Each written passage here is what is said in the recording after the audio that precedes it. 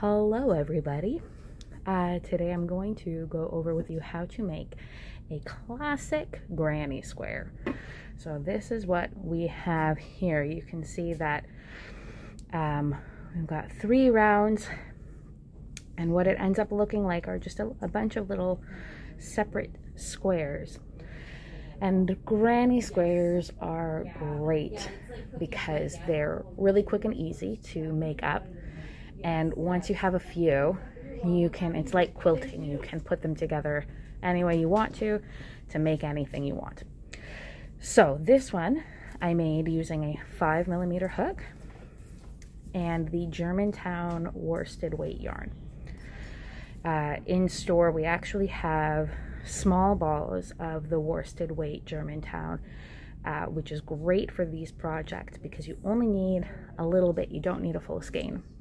And it's much more fun to make them when you've got color changes throughout, although you do always have the option of making a solid color. All right, so what you will need for this is a crochet hook. As I said, I'm using a 5mm hook because I like working with 5mm and worsted weight. But you can technically use any size hook and any size yarn. You will just end up with a granny square that is a different size. So we are going to start with, for me, our yellow. And I'm going to show you how to make a magic loop. And this is how we start our granny square. So you're going to take the end of your yarn. You're going to wrap it across your 2 fingers once, and then back around again, but this time you're going to go across the first strand of yarn to make an X. Whoop, let's get that in frame there. Okay, and then you're going to take your crochet hook, you're going to go under the first strand and hook that second strand there, making a loop around your hook, and then you have your magic loop. So I'm going to go over that one more time. You take the end of your yarn, if I can, you wrap it across the back of your fingers once and then twice, making an X. Take your hook under the first strand, hooking the second, and pulling up. Okay, so there we have our magic loop. There are other ways to make this center by creating a chain and joining it together. I like the magic loop best because it allows you to adjust the size of that middle loop as you go, okay, which you'll see in a bit. So our first step is to chain 3. And as you're going, you just want to make sure that if you're crocheting with your right hand, your left hand is holding close to the crochet hook. You'll have more control this way. So to make a chain, you yarn over and pull through the loop. And we're going to do this a total of 3 times. So I just did it once. Here's the second chain and the third chain. Just like that. Okay, and then we are going to make 2 double crochets into the loop. So when I say the loop, I mean our magic loop down here. And how we do a double crochet is by yarning over, putting our hook through the loop, yarn over again, pull up, and then we yarn over again, pull through the first 2 loops on the hook. Okay, so you're left with 2 loops now. You're going to yarn over again and pull through the last 2 loops. And that is 1 double crochet. So we need a second one. So we're going to do exactly the same thing again. Yarn over, put through the loop, yarn over again, pull up, yarn over, pull through 2 loops, yarn over, pull through 2 loops. And there we go. That is our chain 3, our first double crochet, and our second double crochet. So now we are going to chain 3 again. You'll start to see a pattern. It's mostly just doing the same thing over and over again. So we've chained 3, then we actually have to do 3 double crochets into the loop.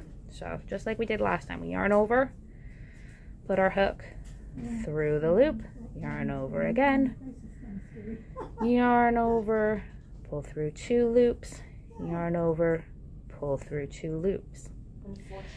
Now, as you're going, if you notice that your hook is getting caught, remember to twist your hook down as you pull through. Okay, and then you can do that just by sort of rotating your fingers on this side. What happens if you don't, if you leave your hook facing you, as you pull down, you're going to catch the loop that you actually want to pull through. But if you twist it down so that the hook is actually facing that joining point right there, it won't catch on the loop and you'll be able to pull through smoothly. So that is 2 double crochets right there. So I've got to do a third. So 1 more here. And there we go.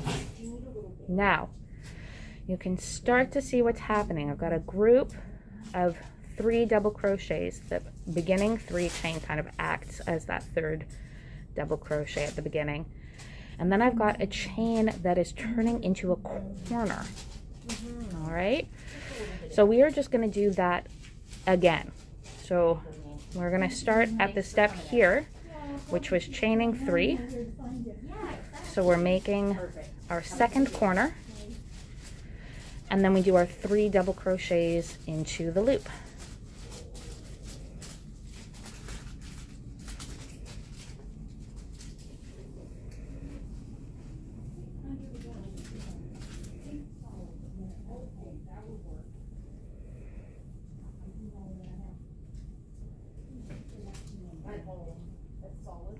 All right, and then again, 3 chains, and then 3 double crochets into the loop. So as you can see, what's happening to me is that my little tail here of my magic loop is starting to get worked under. So I'm just going to pull on this a little bit, and as you can see, as I pull, my loop gets smaller.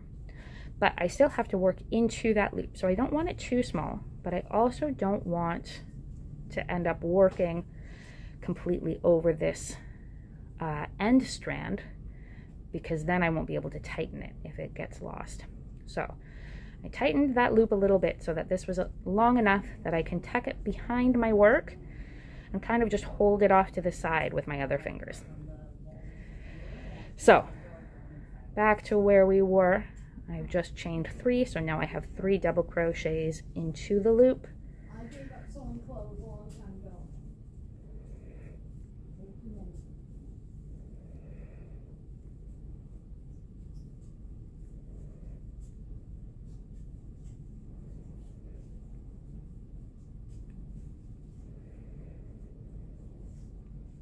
There we go. And now we do a last chain 3. And then we do a slip stitch to the top of the starting chain 3. So we've got our starting, we had 2 double crochets.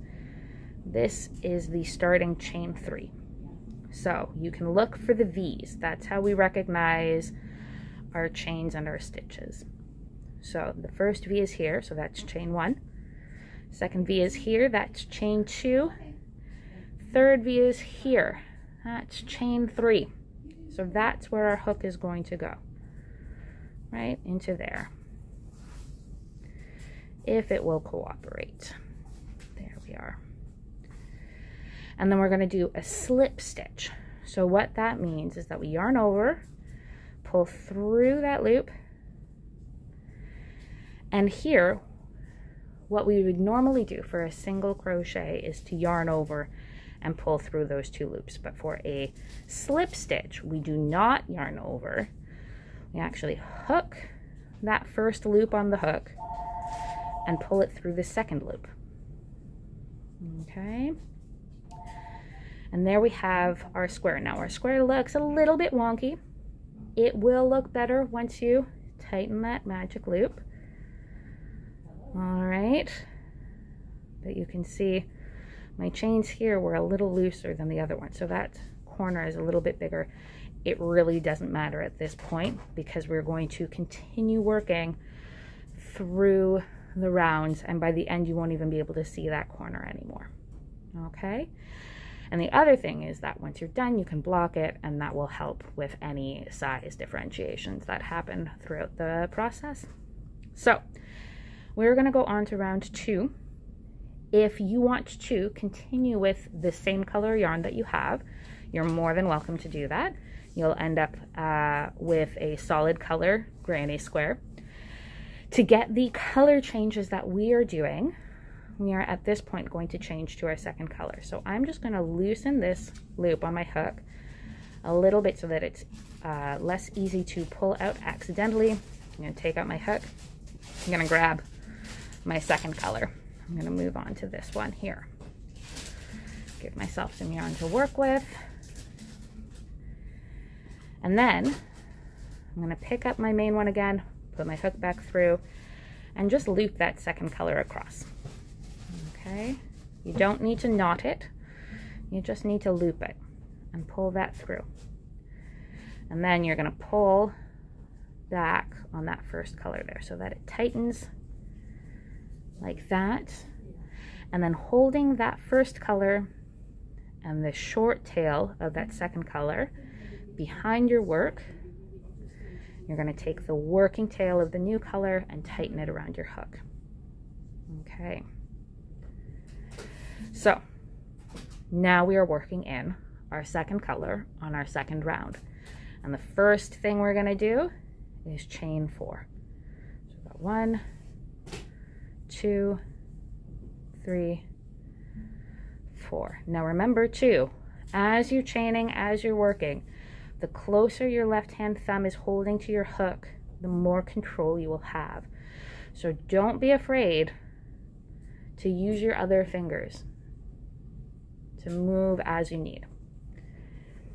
Okay, and now we are going to do 3 double crochets, but this time we are working into our chain 3 corner. Okay, that corner of the square that is made by 3 chains, hence why it is called a chain 3 space generally. Okay, so double crochet, yarn over, put through that space, yarn over again, pull up, yarn over, pull through 2 loops, yarn over, pull through 2 loops. Okay, so now as you do this, it will want to go to the loosest part of that chain, which is going to be the edge. It's okay wherever it ends up at this point, because as you go, it will kind of move itself over. But one thing you can do now actually is just move it over to the far side, because we've got a lot that we're going to work into this corner here and we need space. So that's 1 of 3 double crochets. Now we do a second and a third. I wish I still knit. And then we make another corner for this row. So we chain 3 and 3 more double crochets into that same space.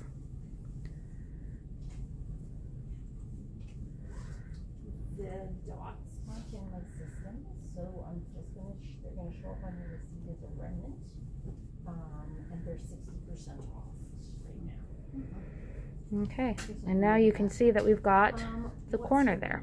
Lee Hicks. All right. HIC. And then I have been to travel the space of the edge, we are just going to chain 1. It's going to make our line a little longer, and then we are going to do exactly the same thing into this next 3 chain space. So 3 double crochets,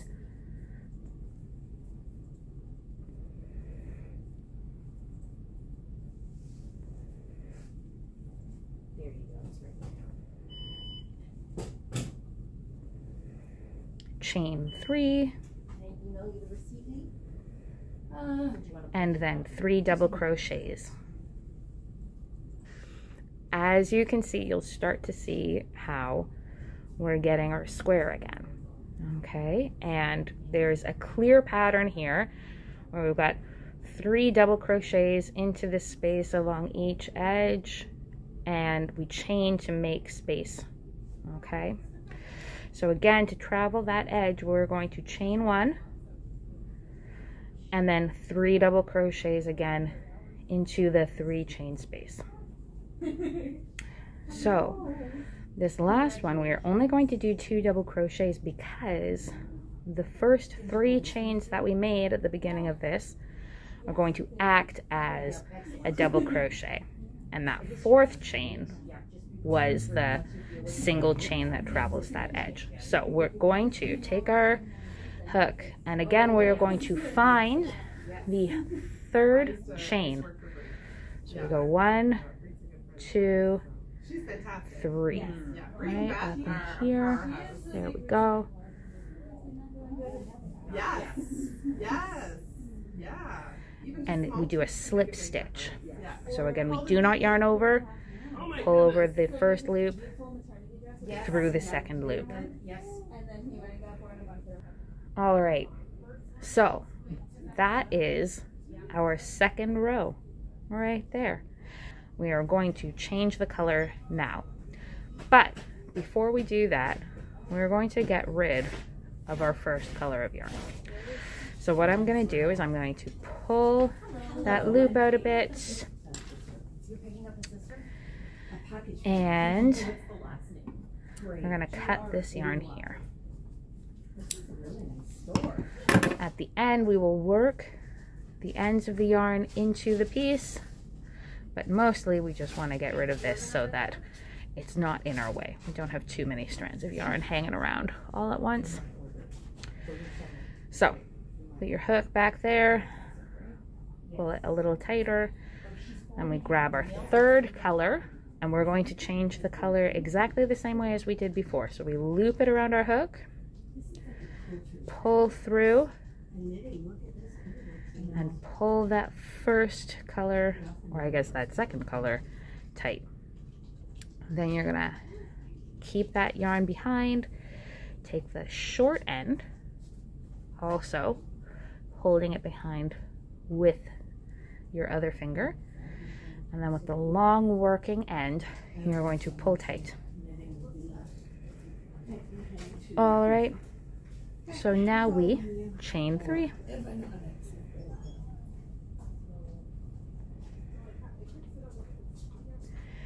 And we do 2 double crochets into now the chain 1 space. So before we were working into our chain 3 space, which we will still do in this row, but now we have extra spaces. So it's not just at the corners, it's also along the edge. And because we chained 1 to make this space, it is called a chain 1 space. So we have our 3 chains right here. That is going to act as 1 double crochet. So we are going to do only 2 double crochets into this space.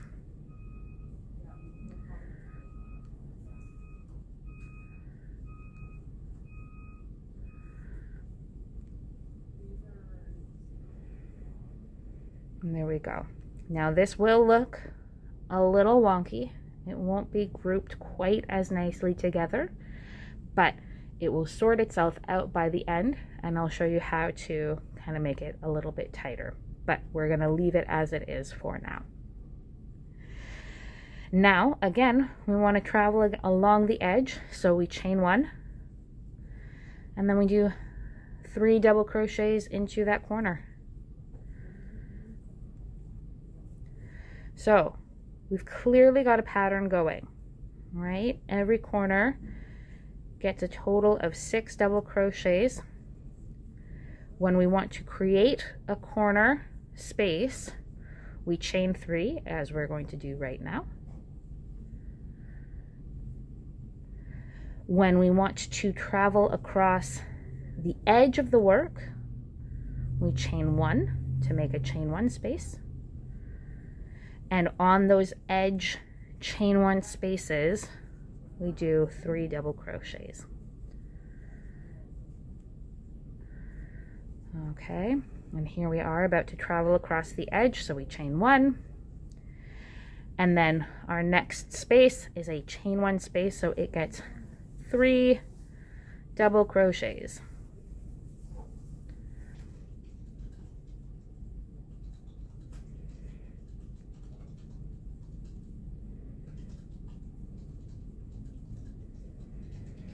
Chain 1 to travel across the edge, and 3 double crochets into the corner.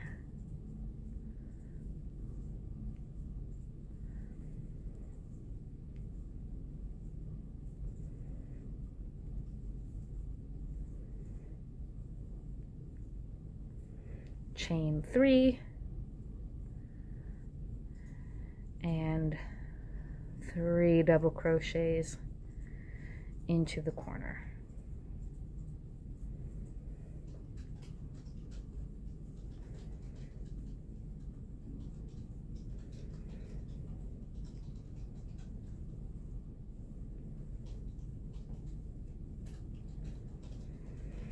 All right, now we are going to chain 1 to travel across this space, and we are going to slip stitch into the top of this first double crochet. So it's going to be the 3rd chain that we made. So we've got our 1V there. It's harder to see in the darker yarn. Maybe 1V here, 1V there, and 1V right up top here. So we're gonna pop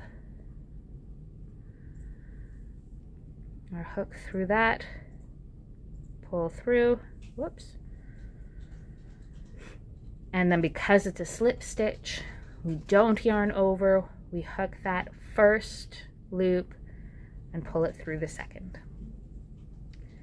And there is our 3rd row of our granny square. Look at that. So here this is where I stop. I have a granny square that is the size that I want it to be. So I'm going to show you how to tie off. Now there are a few different ways to do it. I'll show you how I do it. So basically I chain, pull through that, but then pinching that yarn across my hook, I pull that tight. And then to make a double knot, I do the same thing. Chain, and then pull tight. Now I've got a lot of yarn here. So holding that knot tight, I'm going to pull back to shorten that loop there. I'm going to take my hook out, and once I've got it about, again, between that inch and inch and a half long, I say that's good enough. And take my scissors, and I'm just going to cut the end of that. And then the yarn that is still attached to the ball, I just pull out, and we're done. If you wanted to make a granny square that is bigger than this, you can always work with a larger hook, work with larger yarn, or just keep going and make more rows. And it's the same pattern every time. You work into your chain 1 spaces with 3 double crochets. You travel across the edge with one chain space, and in each corner you do a pattern of 3 double crochets, 3 chains to make the corner, and another 3 double crochets. As you go and as you make more rows, you will have more chain 1 spaces along each edge. And so you just make sure that you work into each of those chain 1 spaces as you go. So now we've got all these strands of yarn on the back of our work. We're going to work those in. I pop my hook through one of those stitches up at the top and pull that piece of yarn through. Now, because we've got a big chunky knot on this one, I want to pull it nice and tight so that the knot sits sort of on the inside of that stitch. Then I'm going to turn it and I'm going to do the same thing, but working from the other side. So I pull that yarn through again. Whoops, didn't quite catch it. And I'll do that one more time to bring it back to the back of the work. And then I'm going to cut what remains fairly close to the work itself, while still being careful not to cut the piece. And there you go. Now that piece of yarn is worked in. You can't see it from the front here, and you can't really see it from the back either. So, as I talked about when we did that last row, and we started with our chain that was going to act as a double crochet, and it kind of stands on its own a little bit. One way to make that a little bit better is to take that second color yarn that color was pulled through and pull it nice and tight. And you can see, just by pulling on that yarn, kind of brings the bottom of that chain closer to the other double crochets. So while we've got that nice and tight, now we are going to work that yarn into the piece. So I'm going to find a nice space. I think this is where my hook is going to go. Again, there's no real science to this, and just wherever your hook will fit. I'm going to give it another tug there to make sure that it's staying nice and tight. And then I'm going to find another space for that yarn to go and pull it behind to the back. And that is actually all I'm going to do for that one. So I'm going to cut it here. And I'm going to do the same thing for the last 3 strands of yarn that I have. And there you have your granny square. So as I said before, if at this point in time your square is a little wonky or a little lopsided, that is fine. What you're going to do at this point is block it. So you want to wet your granny square and pin it in place as it dries. So T-pins are great for this. If you don't have blocking mats, I in the past have used towels to lay it down on top of and pin into. And you just want to pin it into the shape that you want it to be, so that as it dries in that shape, and then it will hold better. And once you've made one, you can see how quick that was. You can make 100 more and make a bag, or make a sweater, or a scarf, or a vest. There are so many project ideas that can be made just out of simple granny squares. So have fun with this one, and stay tuned for next month when we do our February granny square. Thanks for watching.